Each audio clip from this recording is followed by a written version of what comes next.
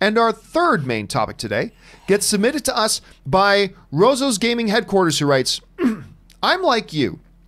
I'm thinking Frozen 2 is going to join the $1 billion club. And this is a promising start towards that goal. As of Sunday morning, which is when I am writing this question to you, according to Deadline, we are sitting at $130 million, $130 million, which is bigger than Frozen 1. It's significantly bigger than Frozen 1's opening weekend, by the way, which brought in $93.9 million over the 5-day holiday weekend. Yes, but it was a much smaller actual opening weekend. You don't actually count the 5-day weekends, but at any rate. Is this a great sign that Frozen 2 will join Endgame, Aladdin, Toy Story 4, The Lion King, and Captain Marvel in the $1 billion club? All right, thanks a lot for sending in the question. And yes, Frozen 2 has now opened in theaters. I saw it over a week ago. I really liked it. I thought it was really, really charming. And I even think the music in it is better than the music in the first one, notwithstanding Let It Go. That's separate. But I thought it was really great. But yeah, this weekend it waltzed into the theaters and it crushed. And it did significantly better on its opening weekend than Frozen 1 did, and Frozen 1 went on to be in the $1 billion club. Here's what we got. Frozen 2 came in the box office this weekend making $127 million, absolutely obliterating everything else. Ford v Ferrari made a very respectable $16 million. A Beautiful Day in the Neighborhood, that's the Tom Hanks, which I still haven't seen. I haven't either. I think Ann and I are going to the LA Rams game tonight, and then I think we're going to go maybe try to catch a movie afterwards. Go catch a late show of that because, you know, it's Tom Hanks. 21 Bridges came in at $9.3 million. Yeah, no. I guess not everything that the Russo brothers does turns into a $1 billion film. Anyway, Midway still hanging in there.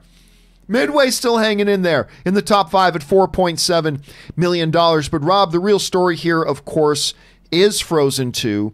Absolutely destroying Frozen 1's opening weekend box office, dominating it, stripping it all in. Listen, and the overall basic question is, and like I said, I like this movie very much. Does this thing bode well for it? Because it's not just the domestic opening box office. It is the highest opening for any Disney animated film in Chinese history as well. So it's holding up very well internationally. It did great domestically. Yeah, to me, I don't have a lot of doubt. I mean, look, anything can happen, absolutely, and it could fall short. But I'm feeling pretty good that Frozen 2 is going to join the $1 billion club. How do you feel about it, Rob?